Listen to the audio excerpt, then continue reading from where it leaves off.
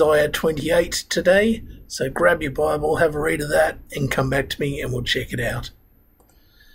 Isaiah 28 is really rather a disturbing passage in a lot of ways, isn't it? It's this picture of drunk leaders and drunk false prophets, people who are supposed to show Israel the way to live, how to live God's way, but they just jabber meaningless nothings. If you look at your footnotes, you'll probably see that in verse 10 where it says, do this, do that, a rule for this, a rule for that, a little here, a little there. In Hebrew, it sounds like sav la sav, kav la kav, kav la kav, which means, well, it just sounds like meaningless babble, right? So God says in verse 11 then, well, I'll give them what they ask for. I'll give them words that mean nothing to them, a foreign language that they can't understand. And Isaiah here is probably speaking of the invaders that are going to come and destroy their country. And it's a bit of a subnote here, but it's a scary thing that often when God judges someone's sin, this is exactly what he does. He gives a person exactly what they ask for. In other words, God lets the natural consequences of their decisions come about. So as bad as things might get in this world, they're not as bad as they could be. And one of the reasons things aren't as bad even now as they could be is because of God's restraining hand. He's not letting things go the way that they would go if humanity actually had their own way.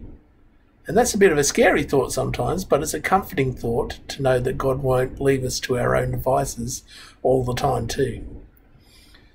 Anyway, Israel's leaders are trusting in false gods to save them, we see in this passage.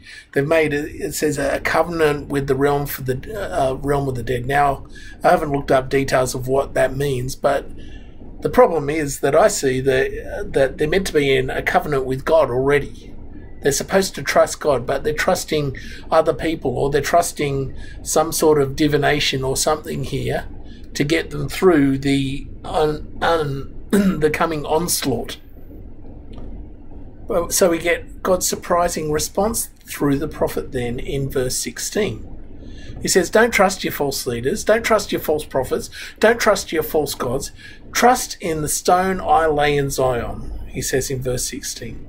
Whoever trusts in that will never be stricken with panic or put to shame, as it says when it's quoted in the New Testament. We'll get to that in a second.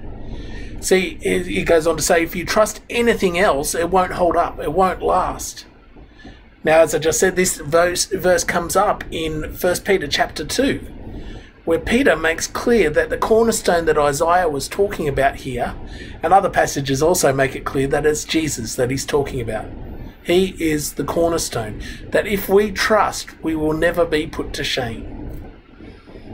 It also says in context in this passage then that if we trust anything else to rescue us, to save us, in other words, other people might put it, if we make those things our God or our idol, whether it's ourselves, whether it's even a trusted leader or a trusted pastor, whether it's our job, whether it's our finances or whatever else it might be, it will ultimately end in destruction.